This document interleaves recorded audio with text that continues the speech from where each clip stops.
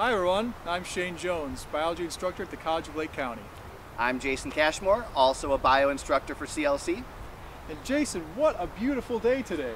Yeah, it is a beautiful day, Shane, but I thought on this beautiful day we were going to go to the beach. Well, we are at the beach. This doesn't look like the beach to me. Well, it used to be a beach a few thousand years ago.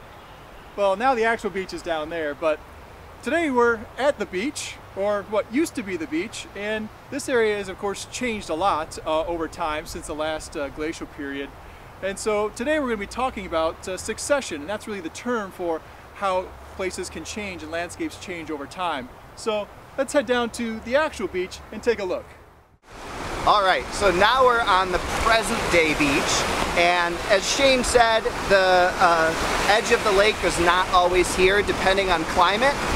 If it's a wetter, cooler climate, the lake is larger and the lake shore would be inland somewhere. If it's a warmer, drier climate, the lake gets smaller and the lake shore would be farther that way somewhere. And this is not something that happens, in a short time period where the lake is going to get bigger or smaller and you'd be able to observe it. If you remember in the Bog Lab, Shane talked about geological timescales, things that happen over thousands of years or even tens of thousands of years or more. So this is something that happens pretty slowly. It's not constant. When we look around us at the landscape and we think, oh, it's always looked like this, it's always going to look like this, that's not true. Things are often in a state of change, in a state of flux. So currently the lake is getting smaller. The lake shore is very slowly moving that way. And so right here, we're at the current day beach. And you can see it's pretty exposed here. The waves are pounding the shoreline. If there's a lot of wind, we'd be getting hammered by winds here. In the winter, ice can pile up here. So this is a very tough environment. We don't really see a lot living or growing here. If we look up and down the beach, there really aren't any plants growing here. So we see the waves crashing onto shore here, part of why it's such a tough environment here. And one of the things that can lead to is erosion. Now if you look, there's this line of rocks in the water there. Those are not natural, that's called riprap. People put that there on purpose to slow down the waves and try to slow down the erosion of the beach from the water. But if you look behind me, you can see this kind of cliff of sand here that has been slowly eroding away. So in spite of the efforts to try to stop that here, erosion is still happening. And certainly if the water level is higher, if there are storms, there's going to be more erosion happening. And we'll talk more about erosion as we walk through the sand dunes. So in today's lab, the main thing we're talking about is ecological succession. And there's different types of ecological succession. The type that is happening here at the sand dunes is primary ecological succession. In primary succession, you have areas of bare rock or sand that become exposed and then become colonized by living organisms, lichens, plants, eventually animals. And as the lake shore recedes and it exposes areas of rock and areas of sand, because there's no organic matter here, because it's just bare rock, bare sand, this would be primary succession. Species will start colonizing the site. The first species that show up are called the pioneer species, and they'll start making changes to the ecosystem that allow later species to move in and replace them. So as we walk up onto the first sand dune, we'll start to see some of those pioneer species. Let's go check them out. All right, so here we are now at the foredune. The lake is just behind me on the actual lake shore where Jason was a moment ago. It's just down below me a little ways. So around me now you don't see as many rocks like you did at the beach, although there are still some remnants of those here down fixed amongst the sand. You can see some pebbles and stones still there, but a lot of sandy material. Where I'm standing right now used to be just like the beach where Jason was talking about the lake receding just a little while ago. So Lake Michigan and the other Great Lakes were formed by glacial activity as part of the last ice age, and as those glaciers receded, those big depressions that they created filled with water.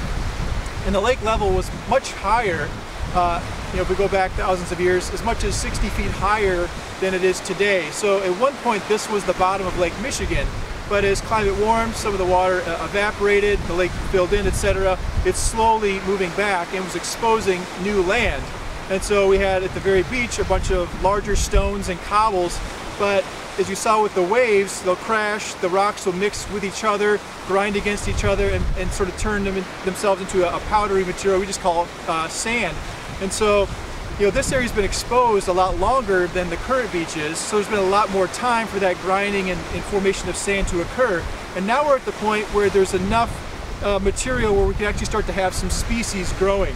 So, right behind me, you can see some grasses. Now this is still early spring and they haven't started to really grow or sprout back yet, but there's not too many species that can live out here, but the species that can, we would refer to broadly as pioneer species, kind of like the early settlers or pioneers that moved west from the eastern coast.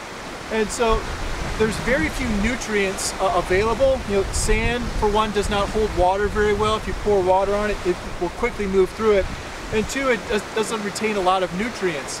So pioneer species like these grasses, like beach grass, sandreed, and lime grass, are adapted to living in very nutrient-poor conditions, and also conditions that are fairly unstable. There's still a lot of disturbance here, maybe not quite as much as there was on the beach shore, but still a lot of wind. There's obviously a lot of foot traffic around here too that can impact it. And so these are the very first species that are sort of colonizing, and what Jason was talking about with primary succession. So we had land exposed for the first time in the form of these bare rocks on the lakeshore that were slowly kind of ground out into sand, and now we have some actual species starting to move in. And they're going to set the stage for additional changes to take place, and then for more species to begin to arrive and settle, as we'll see as we move further back. All right, so let's go take a look at that. All right, so we've moved a little bit farther in from the foredune, although conditions are still pretty similar here. If you look at the sand right here, what you're going to notice is that it's really light in color. And the reason for that is it's basically just sand. There's not a lot of organic matter mixed into the sand.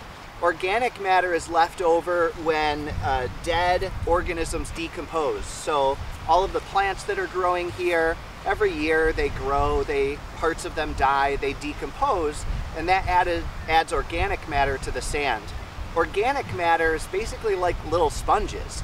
If it rains, the organic matter holds onto some of that moisture, and that's available for the plants that are growing here.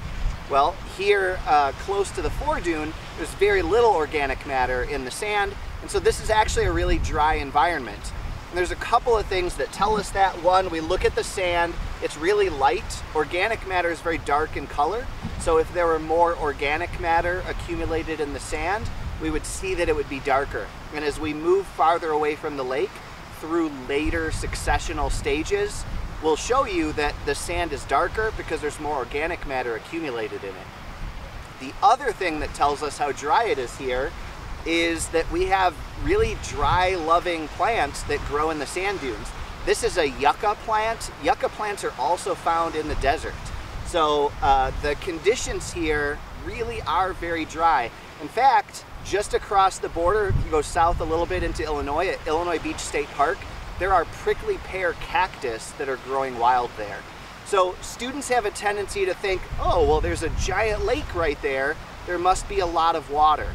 But because the substrate here is very sandy with very little organic matter, it's really, really dry. And so the plants that are growing on the foredune and these dunes that are just behind it have to be tolerant of very dry conditions. The plants that are growing here play a really important role. If you look right behind me, there's kind of a small hill of sand right here. So the wind and the rain are going to want to erode all of the sand back into the lake. But the plants that are growing here, their roots are holding the sand in place. As organic matter accumulates, they help to hold that in place as well. And then the above ground parts of the plants act as something of a windbreak. If the wind does blow through here and some of this loose sand starts to blow into these plants, it's going to hit the stems and leaves and it's going to fall down. So not only does that prevent the erosion of the sand back into the lake, it helps these dunes, these piles of sand, to build up over time. Now, here on this side of the lake, we have dunes. You can see them, they're nice. If you've ever been on the east side of the lake in Michigan, the sand dunes there are 60 feet high. They're actually the tallest freshwater sand dunes in the world. So we have really nice sand dunes, but if you ever get the chance, you might want to go check out the ones on the other side of the lake too. So let's keep heading inward and see what we find next. Where we're at now is an area a little bit further inland from where we just were looking at the Fore Dune and the area where we saw the yucca.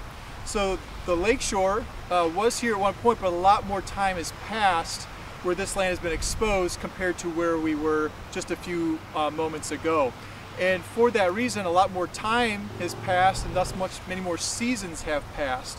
So the sand that we saw a little bit closer to the lake was much lighter than it is here. Now it's still fairly light, but you can see, one, there's a lot more, plant material, but you can see it's a little bit darker. It has a lot more organic material mixed into it. And so because there's more organic material now in this very sandy soil, it can retain a little bit more water and a few more nutrients than is possible further or closer to the lake. And so for that reason, we have some new additional species that are able to colonize this area that really wouldn't be able to exist much closer to the lake because the conditions of the soil just are not quite good enough. Still a little bit too dry, still nutrient poor. For example, we have little blue stem here. This is a plant that we associate with our prairies native to this area, but it can survive in very dry and sort of low nutrient conditions. And behind me, you can see kind of that raised hill behind where was an old dune. I guess it still is a dune technically, but you don't really see much exposed sand anymore. It's very much coated in plant material. And again, as that plant material grows and dies year after year, we'll get more and more accumulation of that. And so here next to me, we have a black oak tree. It's very young, so it's kind of right on the front lines, right at that transition area where there's maybe just enough water retention and nutrients that it can survive where it wouldn't be able to survive any place forward. But as time goes on, this area will continue to accumulate more organic matter. The tree will grow taller and taller, and then the acorns that it produces, when they fall out that direction, right now they're not going to be able to survive, but given many more years in the future, they will be able to survive, and then this whole kind of line will continue to move closer to the lake as the lake continues to recede. And this isn't the only tree species that we'll find kind of right at this transition area as well. There's another species called eastern cottonwood that we have in the area. So let's go take a look at those. So you just saw the black oaks with Shane. Another tree species that's pretty commonly found in the sand dunes is what's right behind me here, which is the eastern cottonwood. Now you're probably familiar with eastern cottonwood. As the name suggests, they have cotton that's connected to their seeds. So in late summer when they release their seeds, probably your window screens and maybe other things at your house might get coated in this cottony substance. It's the seeds from these trees. Now these trees actually prefer fairly moist soil, but they're a generalist. Even though they prefer moist soil, they'll grow in just about anything, which is why we find them here at the sand dunes. It's very dry here, it's very nutrient poor, there's not a lot of organic material in the sand, but eastern cottonwoods don't care. They can live just about anywhere, so we find them here along with the black oaks. Now you also might remember eastern cottonwoods because they were talked about in module 2.1, which was looking at ecosystem ecology, and it was the case study of the Biosphere 2 project.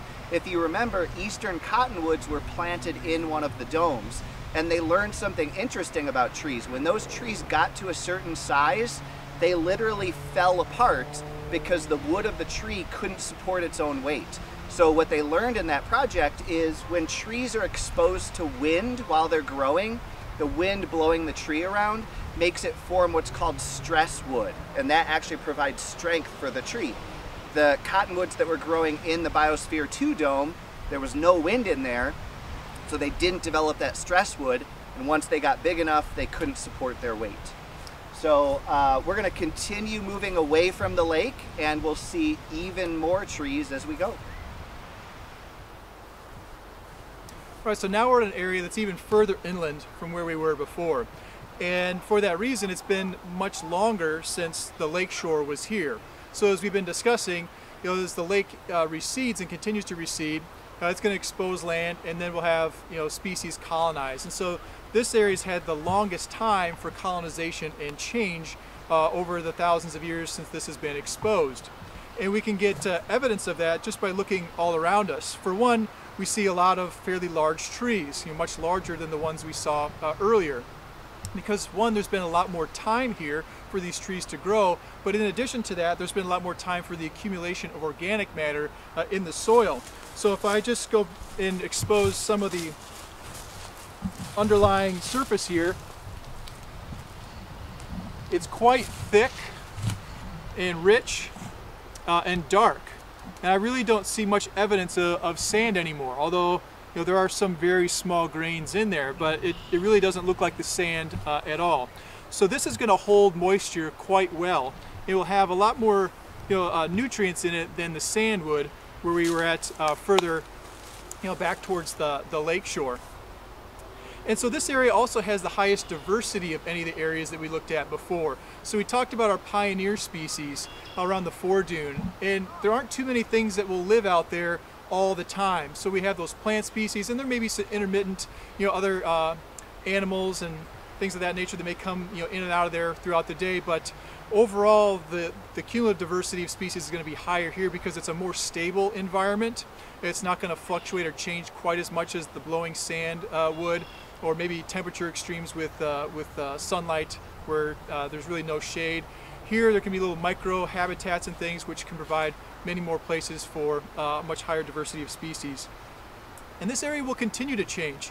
Even though it looks kind of like a forest right now, it's really not done quite yet. So these black oaks that we're seeing around us, like these drier conditions, but as more and more time goes by and the thickness of the soil here accumulates even more, we'll start to have other tree species and other plant species that can start to arrive. And ultimately, given enough time, this will transition into what we call our climax community. And for this area, it's going to be an oak hickory forest. And that's sort of the community that there's not going to be another stage past that. Unless, of course, you have some kind of disturbance which sets it back. So let's talk a little bit about that now.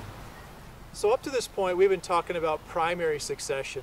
And primary succession is the natural changes that will occur over time starting from bare ground. So at the beach, we had more or less bare rock. It was a bunch of cobbles, some boulders, gravel, those kinds of things, but no soil, nothing there really for plants to grow in. So we're basically starting from scratch. The same would have been true in the areas after the glacier receded, where there was just nothing but gravel and cobbles left behind there. Or if you think about the Hawaiian Islands, when volcanoes erupt and we have lava flows and then that lava hardens into rock, you'll have basically bare rock there that then species can begin to colonize. And then from that, with our pioneer species, we'll kind of set the stage for numerous changes into different types of ecosystems after that.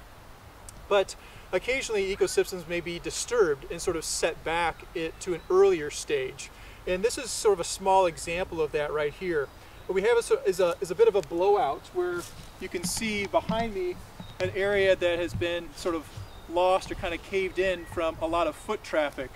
In the natural areas like this, it's really essential that we try to stick to the trails and be conscious of any kind of damage that we might be doing to the native habitats and species. So now you can see bare exposed sand, which is evidence that the lake was here, that dunes were here in fact. But now we're back in this area that's kind of our black oak community. Right in this spot, we're basically back to where we are at the foredune, where there aren't too many species that are going to live right in this spot. Now, if people stop walking through this area, it eventually will go through succession and then end up back as a part of this black oak community, and you may never even notice that this was here or know that this was here. And so that kind of transition where we get some kind of disturbance and then it goes back to our stages of succession is called secondary succession. And so some other examples of secondary succession can include things like regrowth of a forest after a major forest fire. Out west there have been numerous major forest fires that have scoured huge numbers of acres, and those forests are sort of set back, although they're not starting from bare rock or bare ground, so there's still soil there. So even within 1 year after that fire is gone, the trees may have been pretty much decimated or wiped out, but you will start to have plants grow back almost immediately, and eventually, given enough time, it can become those forests once again. And in addition, if you have farm fields where a farmer has been farming land for many generations, and then finally decides I'm done with farming, I want to give the land back and kind of let the land go fallow. There is soil there. Now it would have likely been a forest or a prairie long before it was ever a farm, so it was converted into a farm, and then if that land is left to kind of go back to nature, so to speak, it will then go through stages of succession, ultimately leading back to our climax community of oak hickory forest. So those are some examples of secondary succession. So we have primary succession, where we're starting from bare ground and then going through these various stages, reaching our climax community. And at any point along that succession, if you have some kind of disturbance that sets it back, it can begin again, and that's our secondary succession. So Shane has talked about primary succession, secondary succession, both forms of ecological succession that happen in terrestrial areas where you've got land. But ecological succession also happens in aquatic environments. So behind me here is a wetland. This is essentially a big marsh. You can see there's a lot of cattails. There's a small area of open water back there. It's really common to find wetlands in sand dune areas in low-lying areas in between the dunes. You won't necessarily find it in all sand dunes, but obviously we see one here. We see these at Illinois Beach State Park in between the sand dunes as well. And it's very possible at one point that this entire marsh was open water. It may have started out as a pond. And then what happens as aquatic life colonizes the pond, it lives, it grows, it dies, and decomposes, it turns into organic material, just like we've been talking about in the sand dunes. But in water, the organic material sinks down to the bottom, and then it slowly accumulates on the bottom gets built up, and that pond or lake or whatever the body of water is gets shallower and shallower over time. As the organic matter accumulates, it's also adding nutrients, which means more plants are growing in it, which speeds up that accumulation of organic matter. Eventually, a lake or a pond would turn into a marsh like this. We can see there's a lot of plants growing out here. The organic matter is going to continue to accumulate, and as it builds up, eventually it'll raise above the level of the water. This will become a more dry habitat, and it might turn into, an oak forest or an oak hickory forest, like Shane was talking about a little bit ago as the climax community for our area. So what do you say, Jason? You enjoy your day at the beach? Shane, I am loving it here. I just wish I had been here 5,000 years ago to really enjoy the beach right here at this spot. I hear you. And I hope you, like Jason, learned something today, and that eventually you get some time out and come see areas like this, Illinois Beach State Park, or where we're at today in Kenosha Dunes. There's a lot more to see than just the beach. So get out, explore, and enjoy. Remember, stay on the trails.